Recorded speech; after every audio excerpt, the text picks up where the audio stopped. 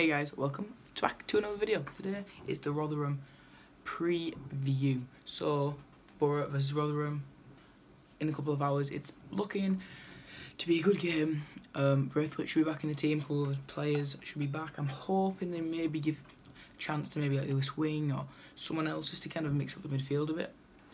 And I think we should win, really, shouldn't we? It's Rotherham, I think they're 20th and we're first, so we should really be winning today because we can't really afford to let Leeds or anyone else catch up and overtake us, because now we're first. Every point matters more than ever, and it's just one of the things of us now. We need to kind of push on.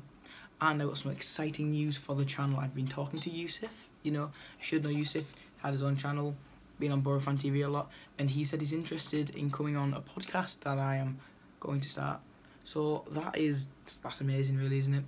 He's pretty big and he's going to help my channel out hopefully quite a lot, and he seems like a very nice person, so looking forward to speaking to him and seeing how it goes. So back to the Rotherham game, because I got a bit distracted there. I'm assuming we're going to go the same team. I don't think we're going to go 5 at the back. It beats a normal 4 defence. I mean, Dale Fry we dropped.